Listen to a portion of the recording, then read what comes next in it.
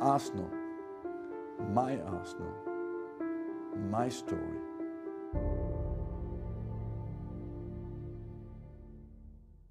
You had a relationship, a working relationship, as well as a friendship with David Dein that has lasted a long time. How did you cope with when he left, and what effect did that have on the club? I was for a while really disturbed because, you know, as you said, it's always difficult to be a friend with somebody as we are and work together, because sometimes it could have a negative impact as well. But in our case, it was really, we could work together like we didn't even need to speak, you know.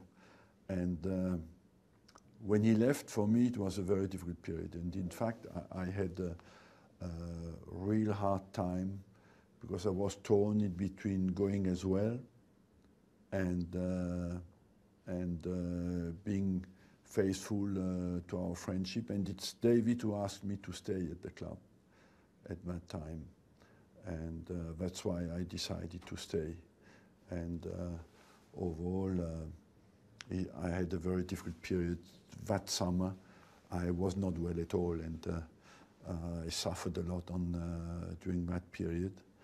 And after that, of course, we find a new way to work and a new way to, once the season has started again, you focus on your team and the championships and the winning games. But was he ever really replaced? Look, he was never really replaced, because after that, nobody from the board worked directly after. Ken Fryer took over from him again, and after that, a few years later, Ivan Gazidis took over from Ken Fryer. So